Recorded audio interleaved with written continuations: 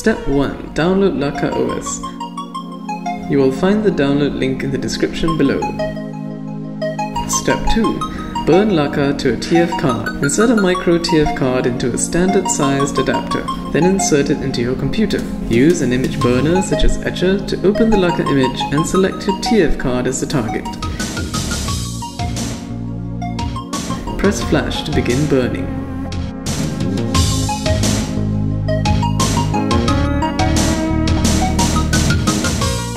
Eject the TF card, then remove it. Step 3. Boot from the TF card. Insert the TF card into your VIM1.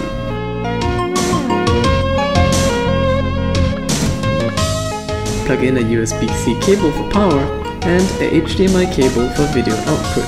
Then rapidly press the middle button 3 times to enter mask from mode. This only works on VIM1 version 1.4. You may also plug in a USB game controller.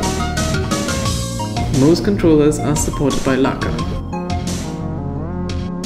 Games are included in the image so that you can get started quickly.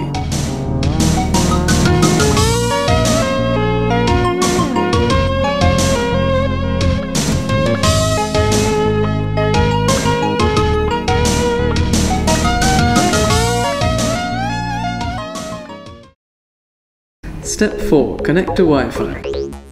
Wi-Fi can be found in the settings menu. Select your network and enter the password. You are now online. Step 5. Multiplayer games. To play multiplayer, first select a ROM, then exit and go to NetPlay Rooms. Select Start NetPlay Host, then give your IP address to your friend.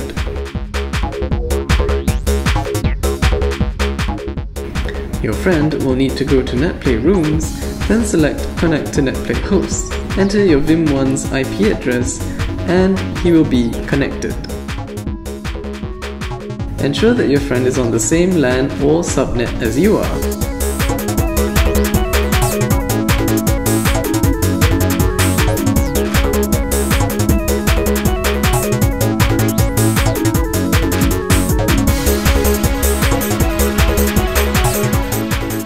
Step 6. Load your own ROMs. Plug in a USB thumb drive containing some ROMs. Navigate to the plus icon on the upper right, then select Scan Directory.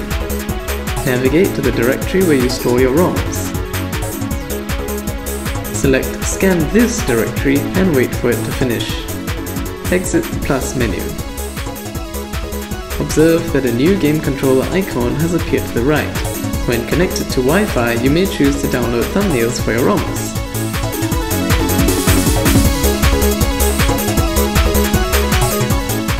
Now you are ready to play.